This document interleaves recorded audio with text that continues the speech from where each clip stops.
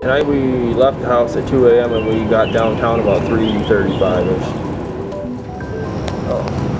So for tonight's clue was something along the lines of it's a good day for a stroll along Broadway. So we started here in the middle of Broadway and we headed north towards the Fargo Theater, thinking maybe Broadway, off-Broadway, Theater Broadway, with the goal to head north and search one side of the street and then come back down the other and go all the way down to Island Park and then back up.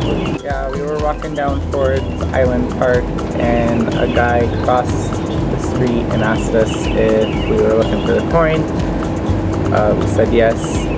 He told us that someone had already found it. Not really sure if that's a thing or not, because people will try to throw you off, I feel like, and he's still wandering around, so. Start the hunt, you read the clues, you're looking for plays on words, anything.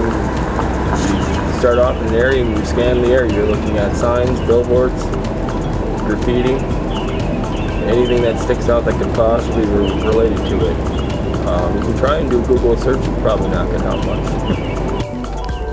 The coin's typically attached to something metal, doesn't necessarily have to be on something metal, so you check every chunk of metal that you can, in between, underneath.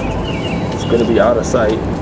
You're not going to be able to see it, you have to actually reach for it and feel for it.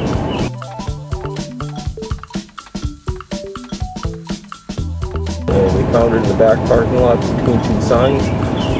Let Josh know that I had the coin. We turned around and looked, and instantly there were already other people searching that same spot, so we got there in the nick of time. We've been told the coin's already been found, so we are ready to call it quits for now, and we will check online later and see if it has in fact been found. If not,